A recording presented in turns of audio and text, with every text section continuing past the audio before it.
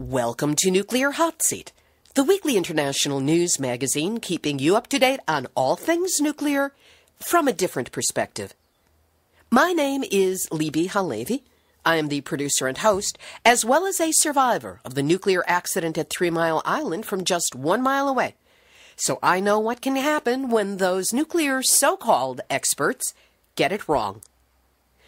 This week we again speak with Dawn Chapman, a just mom of North St. Louis who's been battling for some justice for those families whose health and lives have been negatively impacted by the World War II radioactive nuclear weapons waste illegally buried at the adjacent Westlake landfill. She reports on her recent trip to D.C. to speak with representatives of the White House and for an unexpected and long-awaited face-to-face meeting with Gina McCarthy, head of the Environmental Protection Agency. This after more than a year of trying to get to her. You're going to want to hear this one, as it includes the best, funniest, if not most pathetic insights into the EPA management that you will ever encounter. Plus, our popular Numbnuts of the Week feature, Nuclear Reactor Duck, and cover report, and more honest nuclear information than CNN will ever put on the air. All of it coming up in just a few moments. Today is Tuesday, April 12, 2016, and here is the week's nuclear news from our perspective. Starting off in Japan, where in the wake of the March 11 5th anniversary of the start of that nuclear disaster, there are still many articles and reports coming out. In an interview with nuclear engineer Hiroaki Koide, who's also a former interviewee of Nuclear Hotseat, he said, radioactive material has been dispersed, contaminating Tohoku, Kanto, which is the Tokyo area, and western Japan. The law says that absolutely nothing may be removed from a radioactive management area in which the levels exceed 40,000 becquerels per square meter. So how much area has been contaminated beyond 40,000 becquerels per square meter? The answer to that is 140,000 kilometers, or over 54,000 square miles. While centered on Fukushima, parts of Chiba and Tokyo have also been contaminated. The number of people living in what must be called a radiation-controlled area could exceed 10 million. I believe the government has the responsibility to evacuate these entire communities, but the government decided to leave them exposed to the real danger of radiation. In my view, Fukushima should be declared uninhabitable. But if that were to be done, it would likely bankrupt the country. They've decided to sacrifice people. In my view, this is a serious crime committed by Japan's ruling elite. Arnie Gunderson of Fairwinds Energy Education and one of our leading experts is just back from a month in Japan, where he toured many of the areas in and around Fukushima Prefecture. He said, "We had numerous doctors say that they were going to lose hospital privileges and things like that if they spoke of radiation damage or anything about Fukushima in relationship to people's complaints. And the people that are keeping track of deaths in Fukushima Prefecture aren't publishing the data. So the entire government infrastructure, from the people in Tokyo to the underlings in the prefecture, are all singing the same song, that this is stress, there's no radiation. And it sure isn't what I found, I'll tell you," Arnie said. He spoke of a woman who he met in one of the resettlement areas, who's considered the unofficial mayor of this group. He said she experienced hair loss, bloody nose, speckles on her skin, and the doctors told her it was stress, not to worry about it. That's not stress. It was radiation damage. But again, that's this inhumanity that I was experiencing. Every time I turned around, I saw people that definitely experienced radiation damage. There are numerous podcasts and transcripts and links to interviews up on their website, fairewinds.com, and that's FAIREWINDS.com. Reinforcing Hiroaki Koide's claims of contamination going as far as Chiba Prefecture from Fukushima, a report was released on March 23rd of this year that the government of Chiba announced that 333 of 522 children who were tested were diagnosed as A2 through C on their thyroid test. This refers to the size and the advancement of cysts growing on their thyroids, an early sign of exposure to radiation and a possible precursor of thyroid cancer. A2 refers to cysts smaller than 5.1 millimeters or nodules smaller than 20.1 millimeters, and 306 children were in that category. 11 were categorized as B, which is a cyst larger than 5.1 millimeters or a nodule larger than 20.1 millimeters, and 16 were categorized as C, which meant that follow-up tests were required. Chiba Prefecture, which is at the door of Tokyo, is only 221 kilometers or 170 miles away from Fukushima Daiichi. And the findings in the children make it clear that the radioactivity spread significantly to that area. A new article has been published just today by Joseph Mangano and Dr. Jeanette Sherman of Radiation and Public Health Project, talking about health researchers turning a blind eye to casualties 5 years after Fukushima began. According to the authors of this report, when asked how many casualties occurred from the 2011 disaster, public health leaders in Japan have addressed the topic with ignorance and deception. A search of the medical literature shows only 2 studies in Japan that review actual changes in disease and death rates. One showed that 127 Fukushima-area children have developed thyroid cancer since the meltdown. A typical number of cases for a similarly sized population of children would be about 5 to 10. The other study showed a number of ectopic intrathyroidal problems in local children, a disorder that is extremely rare. No other studies looking at the changes in infant deaths, premature births, child cancers, or other radiation-sensitive diseases are available.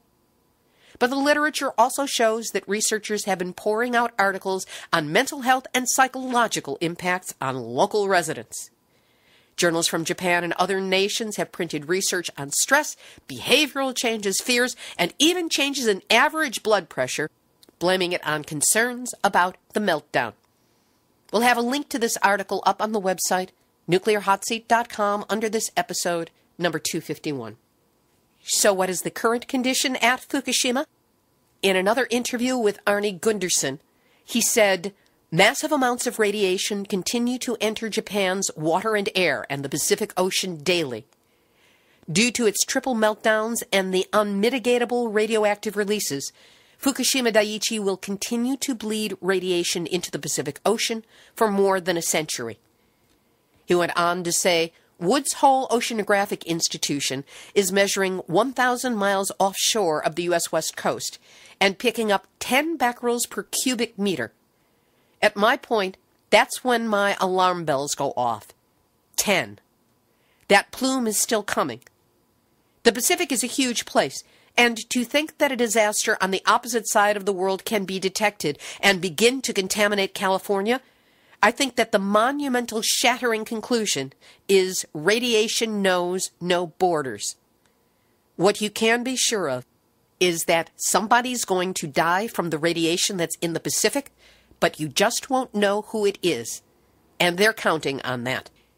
And the entire mountain range that runs 100 miles up and down this coast in Japan is also contaminated, and as much radiation is pouring out into the Pacific from the mountain range because it's so contaminated as from the Fukushima site.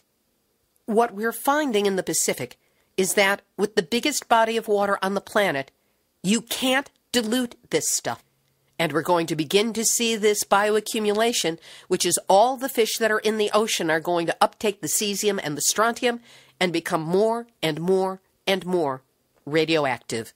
So what's Tokyo Electric Power, TEPCO, doing about this? this nuclear site that they were in charge of and that has been so catastrophic? Right now, they're thinking about and planning to dump tritium-contaminated water, radioactive water from the site, into the ever more radiologically polluted Pacific Ocean.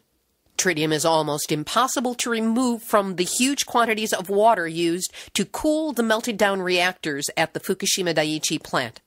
And the water is accumulating at the rate of 300 tons a day. Some of it is already leaking into the Pacific Ocean, and TEPCO is looking at it, the government is looking at it and going, in for a penny, in for a pound. Let's get rid of this stuff. Here's hoping that they don't. Please, don't do it. Don't even think of it. Tritium goes directly into soft tissues and organs of the human body, potentially increasing the risks of cancer and other illnesses. Over to the U.S., where the Waste Isolation Pilot Plant in Carlsbad, New Mexico, or WIPP site, is still in a 1-month safety pause, even though the officials there are under severe national pressure to open the site by the end of this year, ready or not, in order to accept radioactive waste, plutonium waste, from other countries. Rebecca Moss of the Santa Fe New Mexican has written a superb article laying out both the history of WIPP and the current dilemmas that it faces. She points out that when the salt bed trenches were mined on the outskirts of Carlsbad in the mid-1980s, Congress dictated specific guidelines for what could be held within its chambers and determined that only low-level transuranic waste, meaning rags, tools, and even soil that had been contaminated with potent radiation through the creation and testing of nuclear weapons in the U.S., could fill the 6.2 million cubic foot cavern more than 2,000 feet below the ground. But in the 17 years since the facility opened, the nation's nuclear landscape has changed, and WIPP remains the world's only underground geological repository for nuclear waste. The confluence, and I love a reporter who has a vocabulary and isn't afraid to use it. The confluence of budget constraints, geopolitical issues, the threat of terrorists obtaining nuclear materials, and other concerns have led many to consider whether WIPP's mission should be expanded to include not only higher levels of waste from the U.S., but also waste from around the world, with plans already in motion to accept plutonium from Japan. This despite the fact that WIPP experienced 2 separate accidents in February of 2014, the second on Valentine's Day, when a 55-gallon drum of waste from Los Alamos National Laboratory exploded, spewing americium and plutonium that contaminated not only underground, but went up a ventilation shaft and contaminated the air and the surrounding area. The facility has been closed since that time. The link to this article will be on the website. You've got to read it. The woman is brilliant, and she really makes all the issues clear. And now for our duck and cover report. At the Browns Ferry Nuclear Power Plant in Alabama, on April 6th, high radiation levels were detected in a main steam line at the newest reactor. Actually, the Nuclear Regulatory Commission labeled it a high radiation condition, which was either a typographical error or a Freudian slip. At the Palo Verde nuclear facility in Arizona on April 11, leakage was discovered in a piping instrument nozzle for the reactor coolant system, which represents a degradation of a principal safety barrier. And at nuclear slumlord Entergy's Waterford 3 nuclear plant in Louisiana, even though contractors falsified fire inspection records for almost a year, the Nuclear Rubber Stamp Regulatory Commission said it won't issue a violation notice or a civil penalty for the faked inspections, despite the fact that officials could face criminal prosecution and fines. You gotta hand it to the NRC. And obviously, somebody did. Terrific article we will link to in theexaminer.com by Byron DeLear on the Westlake landfill and how the EPA has taken half measures to save face. We'll have more on Westlake during today's featured interview. In Scotland, beaches near the Dounreay nuclear power site will continue to be monitored for radiological contamination as sand-sized fragments of irradiated nuclear fuel were flushed into the sea from the site in the 1960s and 70s. Hundreds of the fragments have been found and removed from the beaches over the years, but that's reduced the number of particles that came to rest there, not eliminated them. And now, Nuclear hot seat, nuclear hot seat, nuclear hot seat, nuts out a week. French Energy Minister Ségolène Royal must have a truly passive-aggressive relationship to Tesla founder Elon Musk, because she has suggested that he build an electric car factory on the site of France's oldest nuclear power reactor after it closes at the end of the year. Now, what better thing to do with a dirty old nuke site than to build a clean, green electric vehicle factory right on top of its remains? Of course, no word about decommissioning, decontamination, the period of time it's going to take. None of that is important. What's truly important is she just wants it there. Now, French President François Hollande has pledged to close down the Fessenheim nuclear plant in the Alsace region near the German border, but has met strong resistance from local politicians and unions worried about job losses. Royal said at a briefing, according to a news agency, "The main problem is the site's transformation. We need to give hope to this community. My idea is to bring a Tesla factory." The outspoken minister, who seems way out of touch with reality when it comes to nuclear issues, said she had mentioned the idea to Musk himself and would be seeing Tesla's management in 10 days. This was on Tuesday, the 5th of April, so sometime this week they are supposed to meet. She told reporters, "I said to him, I have a place for you, Fessenheim. He didn't say no. Who dares, wins." Royal's staff did not return a request from Reuters for comment. But he's not a dumb man. He's actually the definition of not a dumb man. So it's highly unlikely you'll get what you're going after, Ségolène Royal.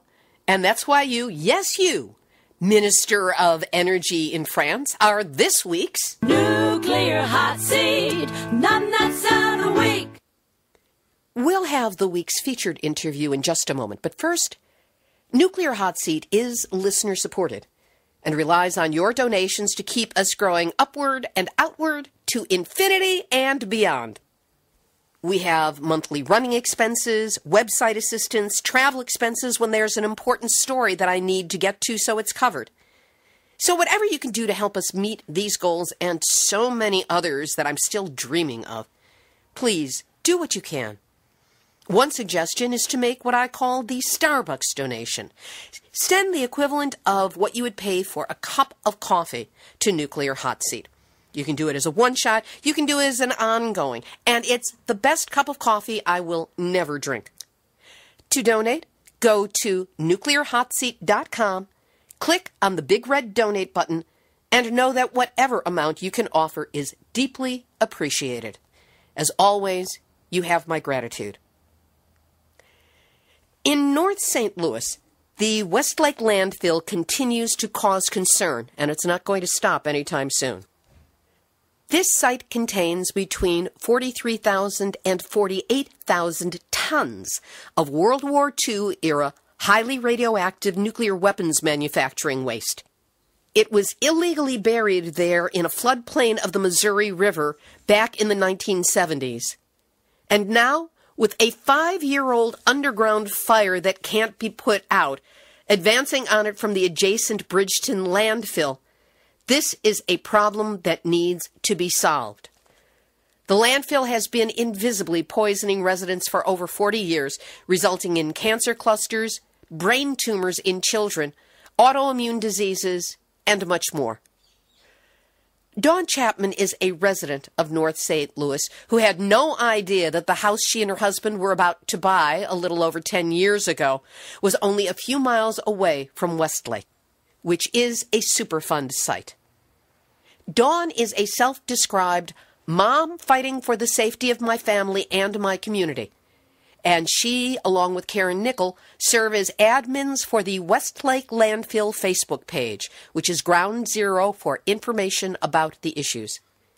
An activist on these issues since about 3 years ago, when she first discovered what she was living next to, Dawn recently returned, along with Karen, from a whirlwind trip to Washington, D.C., to take some meetings with high-level government officials.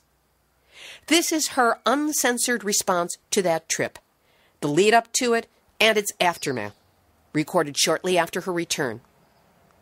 Note that when she refers to Lacey, she means Representative Lacey Clay of St. Louis, a co-sponsor of House Bill 4100, which is meant to take remediation of the Westlake site away from the Environmental Protection Agency, which has basically punted it for the last 27 years, and put it into the hands of the much more experienced and capable Army Corps of Engineers. Dawn Chapman, welcome back to Nuclear Hot Seat. Oh, thanks for having me, Libby, again. Last week, you had 2 monumental meetings, but let's roll it back a little bit before then. How long have you been trying to get a meeting either with the White House or with Gina McCarthy, who's the head of the Environmental Protection Agency? We've been trying to get a meeting with Gina McCarthy, the head of the Environmental Protection Agency, for the better part of a year. And in fact, we were successful about this time last year, maybe a little bit earlier, in getting a bipartisan letter signed by our senators and their Congress folk sent to her requesting that she meet with us. So that went out and we took a trip to D.C. and we were turned away. With the White House meeting, we did not even know that this was possible to even get a meeting with these folks, that they even existed and who they were, until doing a little bit of research. Then once we found out who we were, we honestly didn't think that we stood a chance. We thought, these people are so high up. They're above EPA. They're not going to give us the time of day. So we thought, well, we'll just try. And lo and behold, they were very eager. And tell us who these people are and what the agency is or what their standing is above the EPA. So this is the Council for Environmental Quality. They go by CEQ, and they are an arm of the White House, and they brief the president and the cabinet on environmental issues. They deal with sites, issues, spills, you name it. Just about everything environmental falls under their arms. But they try not to intrude unless it becomes clear that things are going awry with an issue and somebody needs to, potentially the president or whoever needs to step in. How did you get this meeting? Who was it who arranged it? Did they call you? Did somebody within Missouri government contact them? Lois Gibbs was the one to reach out to the Council on Environmental Quality. She had figured out who they were and thought, this is an option we can try. And she said, I can put out an email and whatnot. She said, you guys could do it or I could do it. We were like, you do it and copy us in. We'll just kind of do it together. She sent them some articles that had come out in the press and a little bit of information. And then they responded back that they would like to see us. It took us about a month to get there because it's hard for moms to just drop everything and travel. It's just really a hard thing to get the schedules worked out. And so when we locked down the meeting and we had bought the tickets, we weren't even able to stay in a hotel. We had to stay with Lois Gibbs at her house and have her pick us up because we couldn't waste taxi money and we just could not, Karen and I, afford a hotel at this point. So when we were sitting at the airport, Karen said, let's call Gina. Let's call Gina McCarthy. We're going to be in town with CEQ. We've got a little opening in the middle of the day. Do you think she'll agree to it? And so she called, and they put us through. It all happened very quickly, the meeting with Gina. I'm fascinated by how this got through to Gina McCarthy after all this time and so quickly. Did Karen say that you already had this White House meeting planned and while you were there you'd like to stop by? Or was the EPA and Gina's office already aware that you were having this meeting? Do you know it all? Yes, we did find out, but only after the meeting with Gina. We had figured that they had gotten wind that we were going to meet with the White House, and we had also figured that there had been a Flint hearing. And it was very easy to tell at that hearing that one day they were, Democrats and everybody were really kind of beating up on EPA, and then the next day, the Democrats were going after the governor, Governor Schneider. So it was made clear to us that a brief in the hallway meeting took place between Congressman Clay and Gina, and he told her, he said, you know, you guys, your agency's in a lot of trouble, and we've got this legislation, and you have got to start offering up some good faith here, regardless of what happens with this legislation to transfer the site. And he said, you know, you won't even meet with two moms. And she agreed to it, but her staff was vehemently against it. Said, no meeting with the moms, no. But Gina was all right with it. And so we heard back from Clay's office. He said, you know, we tried, and this is the response. He said, you know, but she wasn't against it. You know, her staff was not happy about it. Do you know why they were so against it? You know, we don't. The only thing that we were told that she told him was, you know, we don't want the moms to yell at us. I'm sorry. That was funny. I'm sorry. That's just so adolescent. They don't want the moms yelling at them. Karen and I just looked at each other, Libby. We were like, are you kidding me? Of all the things going wrong in this country, that EPA is over all these sites, Flint, Animas, Westlake, she's worried about two moms from St. Louis yelling at her? Like, that to me was just so silly and out of left field, and I was kind of insulted by it. You know, I'm like, she doesn't want us to yell at her? So getting back to the chronology of the meetings, who was supposed to be there and how did you prepare for them? Obviously, we didn't know until late the night that we arrived that we were okayed with a meeting for Gina McCarthy, and we were told we only had 20 minutes. The meeting was supposed to be at 12:30. Our meeting with the White House the next day was at 3. So we knew that, you know, we had been prepping for the meeting with the White House and the CEQ meeting. So this threw us just inside of a tornado because we had another moment to prepare. So we were literally sitting in our pajamas on Lois Gibbs' couch in her front room with her role playing, pretending to be Gina McCarthy.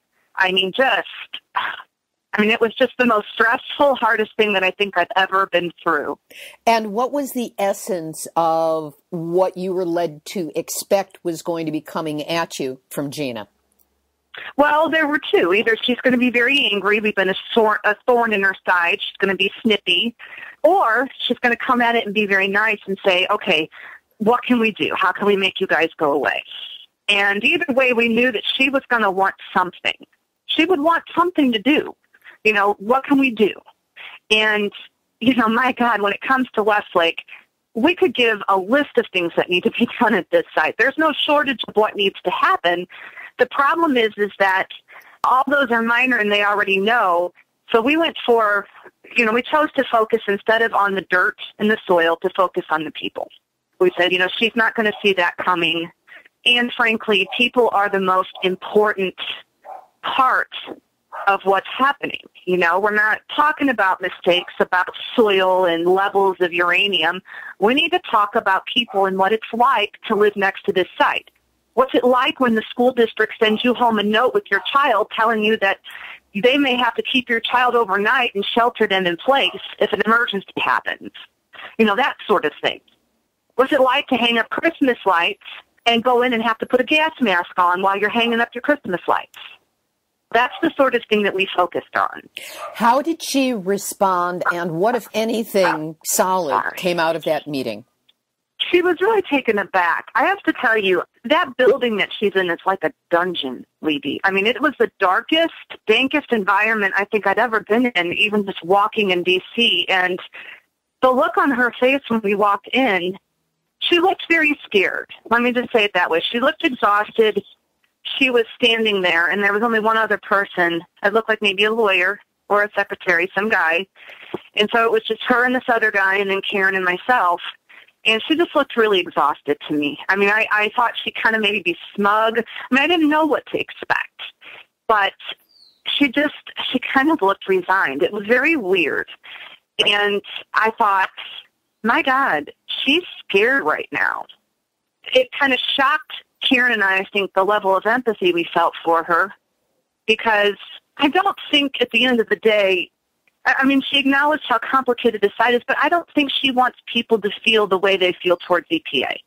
I definitely think she wants her agency to succeed, but it's not. And I think in her face, she couldn't figure out why.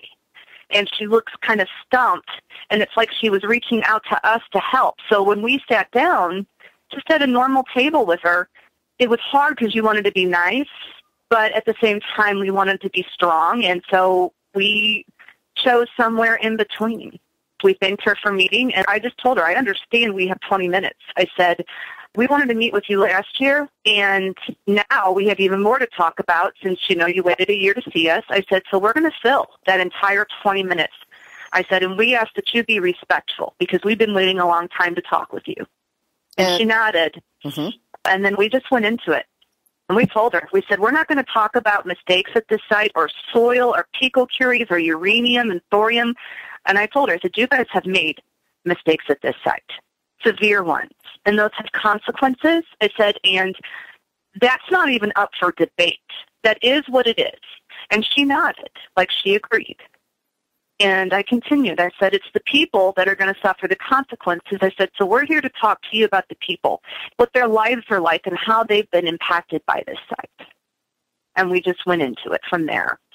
How did she take it? She seemed very empathetic. At one point, the only thing that rubbed us the wrong way, she shot back and she said, well, I don't know if the law allows. And I just kind of cut her off. I said, Section 101.24 of your circular relocation law. I said, we already qualify for relocation under your own law. It's not a matter whether you can do it legally. I said, it's a matter of whether you will do it politically. And I said, either way, those people living the closest to this site have to be relocated. They wanted to steer it. How was this left, and what kind of follow-up, if any, is there supposed to be, and what timeline? Because I understand that there's a timeline that you told her. Yes, we told her at the end of the meeting. We ended the meeting. The meeting could have gone a lot longer, but we ended it because we felt like we had made our point. And I'm not going to keep her, and frankly, it's not my life's desire to even sit in front of her. I mean, the more we sat there, the more disgusted we were, not with her per se, but with the fact that you're sitting in front of somebody, Libby, that has the ability to snap their fingers and make your family okay. And it became so obvious towards the end of the conversation that we're not fighting science here. This is not a scientific battle. This is not, let's find another document that shows this or that. This is a political battle being fought.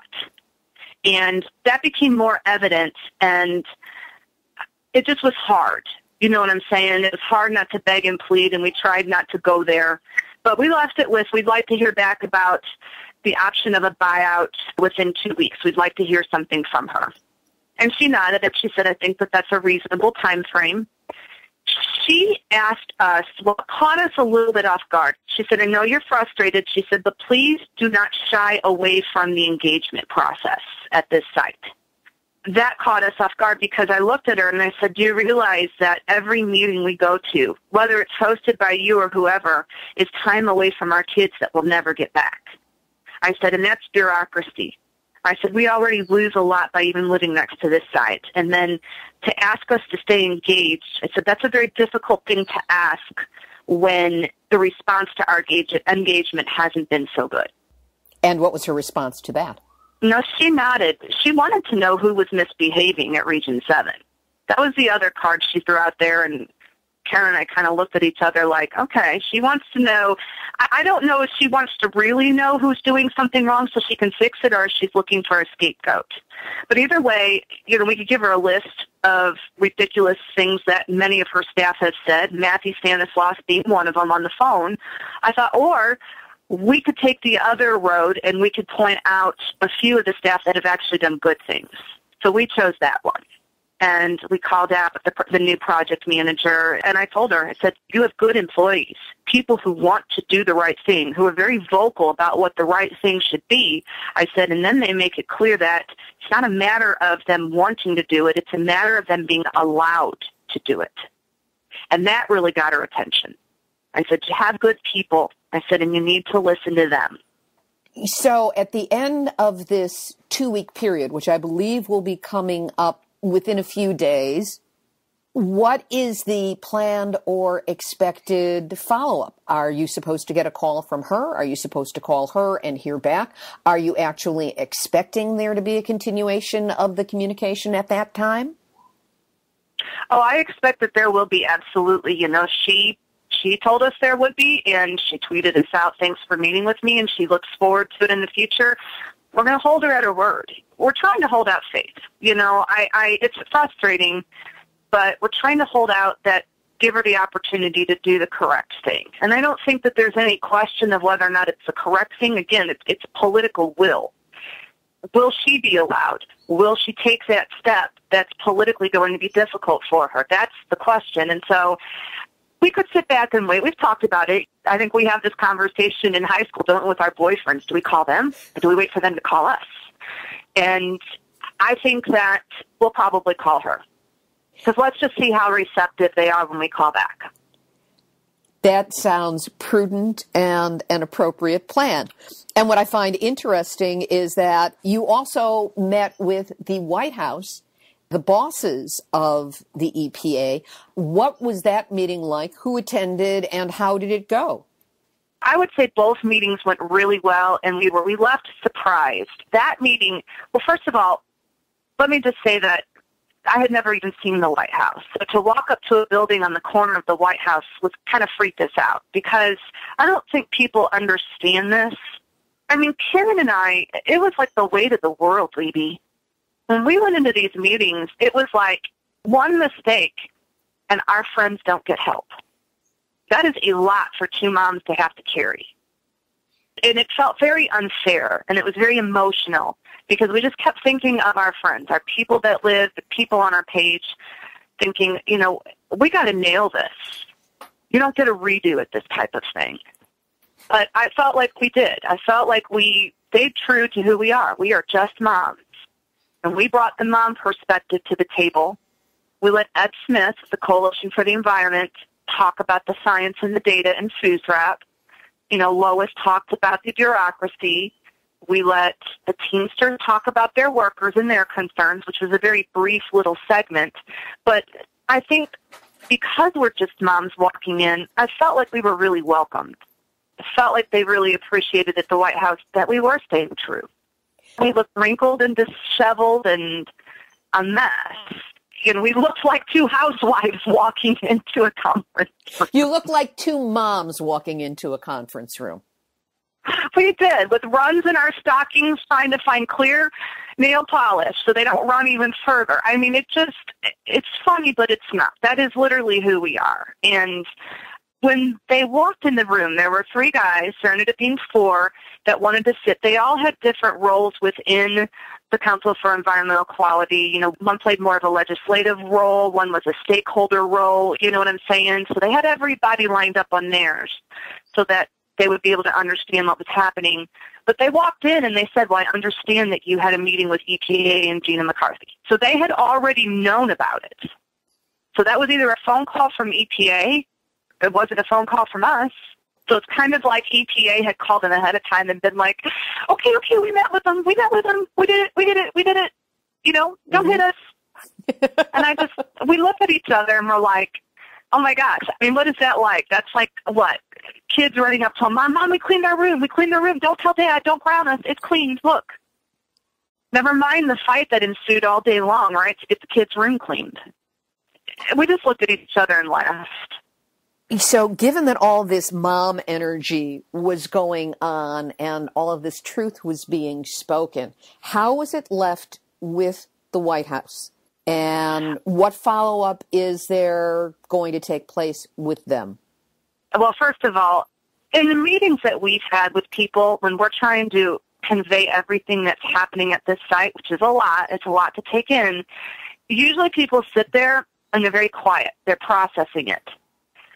We could tell that the Council for Environmental Quality had done a little bit of research. Not a lot, but a little. Enough, I should say. And as we were showing them photos, So photos of the brush fire that everybody's seen on the internet, photos of the well that caught on fire with the big smoke plume. I mean, they were just, in fact, one of them sat back when he saw the brush fire photo. One of the guys, he goes, oh, shit. I mean, you know, and so we kind of looked at each other. I mean, they were changing colors practically. And at the end of the meeting, the one guy sat back and looked at all of us, and he said, this was an incredible stakeholders meeting. You brought everybody to the table here. We had the Attorney General's office represented. He said, you did a nice job because you each took the piece that belonged to you and gave them the complete story that way. And he acknowledged that. He said that was just, I mean, this was one of the most incredible meetings. Great job with the stakeholders. And he said, I can't believe that we haven't heard of this site. Really? So that kind of got me. So they are claiming that the White House did not know about what's happening at this site in North St. Louis? I don't know if he's claiming the White House or if he's claiming that they, as in the Council for Environmental Quality, had not been engaged earlier. I don't know what that meant, and I've kind of gone, just like you did, I kind of go back and forth playing that back saying, what the heck did that mean? But either way, that meant a lot to us because, again, you know, you've got EPA saying this isn't a big deal, this isn't a big deal. Then you've got Gina McCarthy saying, oh, this is our most complicated Superfund site in the nation. When you get in front of these people and they're hearing this for the first time or they've done very little research, there is a part of us that honestly hopes this site isn't as bad as we think it is and as we know it is. We're waiting for somebody to say, guys, I know you're scared, but it's really not that bad. There is nobody, Libby, who looks at this stuff that says that and that feels that way. It's always validation, but validation is the worst thing for us because we have to go back home to it. Karen and I just looked at each other. We sat across the table, and, I mean, it was almost a moment where we wanted to just cry. I mean, it was just like, you know, once again, we're in front of people that go and brief the president. You want to just literally get on your knees and wrap your arms around their legs and say, save us, save my kids, do something. You want to beg. It's incredible, and it was scary, too, because when we left that meeting, we felt like, Karen and I said, what, and I even asked Lois, I said, what could we have done differently? And she said, nothing. She said, you did everything. That meeting went, she said it was almost divine intervention. She said it went better than anything we could have hoped for, anything we practiced for.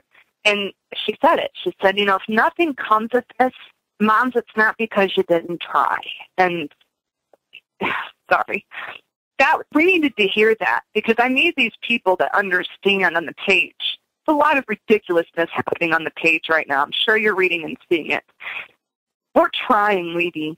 We're doing everything we can. We are doing everything we can to get these people help. That is so clear to me, so clear in the stories that we've been able to carry here on Nuclear Hot Seat. And any criticism that may be coming down is just by people who don't understand exactly how complex this can be and how difficult it is to even get to people in power, let alone have the strength, the fortitude, the will, and the information to be able to speak truth to that power in a way that lands. No, I mean, right now we're being criticized because the new offsite data came out. Well, it's not new. You knew this. This isn't new data. We've known. We've been having monthly meetings, putting the diagrams up. Suddenly, when EPA says, okay, it's off-site, and we have this, suddenly the news picks it up. We've got people criticizing us, like, why didn't you put this up? We're trying. We are hosting monthly meetings. We are reading 1,000-page documents, trying to interpret them, trying to pull out the important parts. It is exhausting, and I wish these people could understand that even on the face of the people at the White House, who hear situations like this a lot, it's exhausting. I mean, they looked exhausted at the end of an hour-long meeting. Such a complex site. There's so much stuff going on. There's so many agencies that have dropped the ball. At the end of the day, their main focus, and they said this, is not to point fingers, but to figure out what are we going to do about it. Point fingers 20 years from now when they have a solution at this site and we're all safe. Then go back and read these documents and say who did what. The time right now is not for conspiracy theories. The time right now is to prevent this fire from hitting this radioactive waste. And that's what we are faced with. So instead of coming at you with criticism, what can people do to turn it around and help with this incredible amount of work and communication and everything else that is needed to start gaining the relief that is so richly deserved and necessary to those people who are living within proximity of the landfill and the fire, to say nothing of the entire country, which is all going to be downwinders should that fire hit the radioactive waste? Honestly, I think the first thing people can do if they really want to support us, we appreciate you on our Facebook pages, but you need to either attend these public monthly meetings, or if you can't and it's like you, please pick up the phone and call us. There is so much going on at this site. There is so much that happens every day, so much with these meetings that we cannot even possibly fit in a Facebook post. And we are willing to talk to you on the phone. Do not assume Just Moms STL is a tiny little, we are just moms. We do not have the money to pay for people to do off-site testing. We couldn't do that if we wanted to. Right now, we are trying to get this in front of people who can fix it or get these people safe, really both. Be a part of that process. I think social media, it's a very interesting conversation, Levy, that we had with Lois Gibbs. You know, when Lois Gibbs was doing Love Canal, there was no social media. Mm-hmm. It was all neighborhood meetings, right? And moms sitting in the front room having coffee. I mean, even just meeting you when Dr. Caldecott came in, when you meet and sit with somebody face-to-face, it's different. You understand, and they can pour their heart out.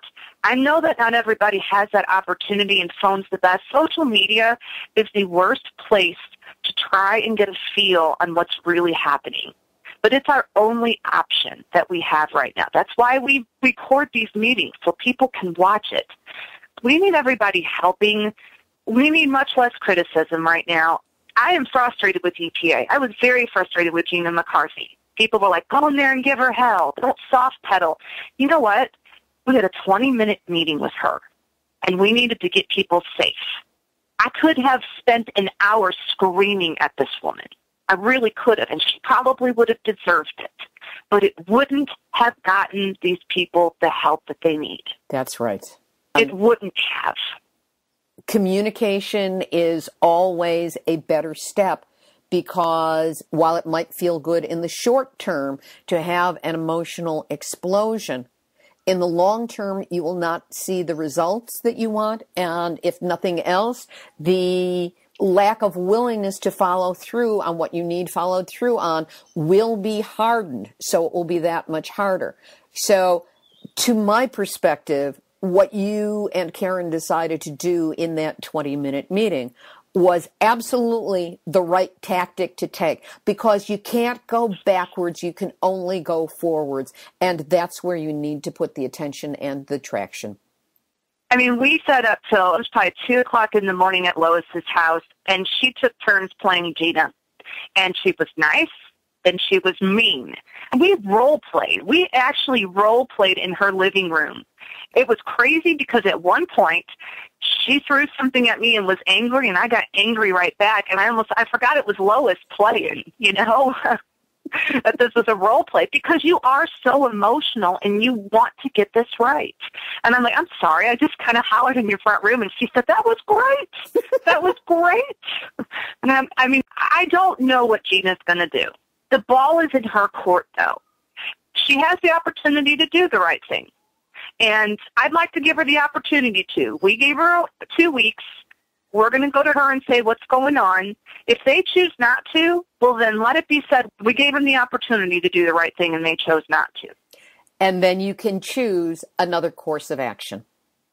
Absolutely. And then we still have to follow up with the White House.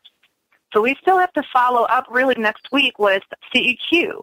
And that's what we tell them. I mean, they were very interested in how our meeting with Gina went, and we laid it out just like I was just talking to you.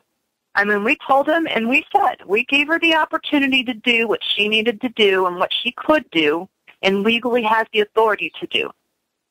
And we told him, we said, it's very hard right now. We've been hurt, we're sick, we're scared. This is, I think, I think Karen did this and got very emotional, but it was appropriate. She said, we just want somebody to help us. We're not interested in who did what, pointing fingers. Let people do that 20 years from now. We will, of course, stay in touch with you and with Karen to find out what's happening. And as soon as you hear back from either Gina or the CEQ, please let us know, and we will, of course, feature that information front and center on Nuclear Hot Seat. Well, we appreciate that, and we absolutely will, and we just appreciate you so much for giving us a voice, and we appreciate what you've been through in your experience and your willingness to share that with us. It's good to feel right now that we're not alone in these experiences. You are not alone. There is a national, if not an international community that is on your side with this, and certainly I will do everything in my power to help you get the information out as it's available. So you hear anything from D.C., shoot me an email, message me on Facebook, give me a call, whatever it takes, and we will continue to cover the story of the moms, the just moms, as in the justice-bearing mothers of North St. Louis. Dawn Chapman, once again, thank you so much for being my guest this week on Nuclear Hot Seat. Thank you, Libby. That was Dawn Chapman of Just Moms STL and the Westlake Landfill page on Facebook. If you wish to donate to Just Moms so that they don't have to sweat a hotel room and a cab for any future necessary trips or actions, go to justmomsstl.org. There are two S's in that one right next to the other. Activist shout out. The good folks at Fukushima Fallout Awareness Network, or FAN, have a great new petition up promoting awareness of currently scheduled radioactive atrocities at the Tokyo 2020 Summer Olympics and Paralympics, both of which have events scheduled to take place in Fukushima. The petition is addressed to Ban Ki-moon, Secretary General of the UN, U.S. Ambassador to Japan Carolyn Kennedy, the International Olympic Committee, yeah, right, like they'll listen, the International Paralympic Committee, and it's a good bet that they will listen, President Obama, First Lady Michelle Obama, Senator Bernie Sanders, UNICEF, and the World Health Organization. We will have a link to that petition up on the website, nuclearhotseat.com, under this episode, number 251.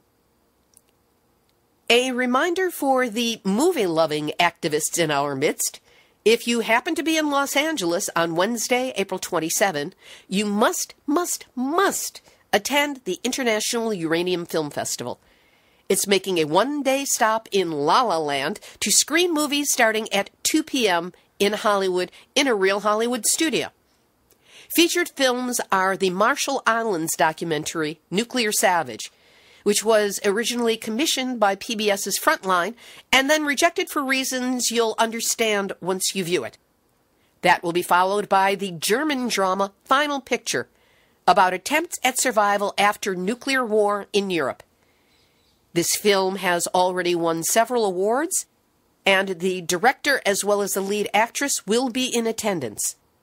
At 7:30, the featured film, the international award-winning The Man Who Saved the World, which includes a cameo by Kevin Costner.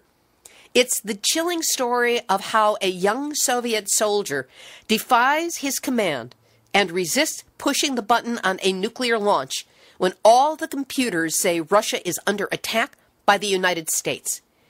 A chilling story made all the more frightening by the fact that it is absolutely true and that the person playing the soldier in the story is the actual soldier. And don't forget, we will have a red carpet at 6:30, and then after The Man Who Saved the World, a nuclear power panel having the inimitable and extremely powerful Harvey Wasserman, Emilio Estevez, myself, and others. Come join us, be glamorous, be righteous, do some networking, and see what filmmakers from around the world are saying about the nuclear issue in documentaries and dramas. Here's the great part. Tickets are free, but you must reserve your space. We will have a link to do that up on the website, nuclearhotseat.com, under this episode, number 251. And my apologies. Last week, I told you about a video promo for an animation from Fukushima about the events of 3/11/11, featuring the voices of local residents for all the characters. I said I would put a link up on the website last week, and then it plumb slipped my mind. So it will be up there as well as on this week's episode for you to take a look at. I believe you will find it as moving as I did. Here's today's final thought. I'm still recovering from a cold, in case you couldn't tell it from my voice, and my brain's still stuffed up as well. So, no thoughts this week, final or otherwise. In closing, this has been Nuclear Hot Seat for Tuesday, April 12, 2016. Material for this week's program has been researched and compiled from ENEnews.com, Arirang, CCTV, Iori Mochizuki, and FukushimaDiary.com, De Renard, WordPress.com, Counterpunch.org, abcnews.go.com, KPFA, Fairwinds.org, Mirror.co.uk, STLtoday.com, Examiner.com, and Byron DeLear, CurrentArgus.com, SantaFeNewMexico.com, Erica Gray, TimesFreePress.com, NOLA.com, DenverPost.com, PressAndJournal.co.uk, TheLocal.fr, DW.com, TheGuardian.com, OttawaCitizen.com, the Nuclear Regulatory Commission, and the marvelous activists who gather and swap tips on the Nuclear Hot Seat site on Facebook, which you are all invited to visit and like. Theme music written by me, sung by Marilee Weber, accompaniment by John Barnard, recorded at Winslow Court Studio in Hollywood. Nuclear Hot Seat is syndicated by UCY.TV, on StewWebRadioNetwork.com, in New Zealand by NewZSentinel.com, and ActivateMedia.org.